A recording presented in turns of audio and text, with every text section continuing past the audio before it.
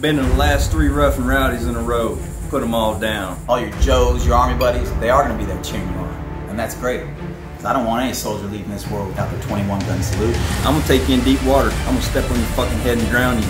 Oh, that was a big right. See ya from Nighty Night. Bring it on, kid. I got something for you. Your light's going out. Dixon in the dirt again. He may have spit on him like Habib did. Wait, I'm not coming to North Carolina to just get a W. I'm coming to straight embarrass your ass. He's coming in like a house of cards. And the only person to ever do a backflip in the middle of a boxing match. That is an amazing move from the ninja. So make sure you bring your dog tags. That way they can identify you afterwards. I ain't worried about some little ninja coming at me. I'm the middleweight champ. This is red, white, and bruised for a reason.